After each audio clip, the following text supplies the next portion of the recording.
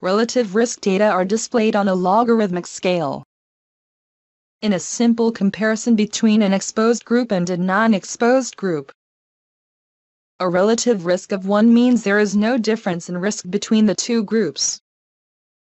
For example, when the exposed group has 10 cases of condition X and the unexposed group also has 10 cases of condition X, therefore 10 divided by 10 equals 1. A relative risk of 1 indicates there is no association between exposure and condition X.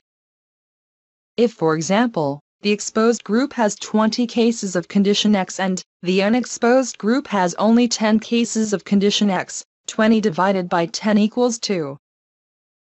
A relative risk of 2 indicates that the exposed group is twice as likely to develop condition X as the unexposed group.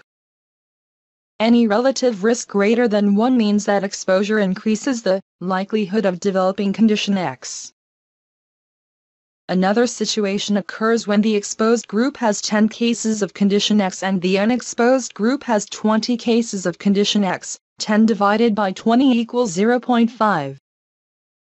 Any relative risk less than 1 means that exposure provides protection from developing condition X.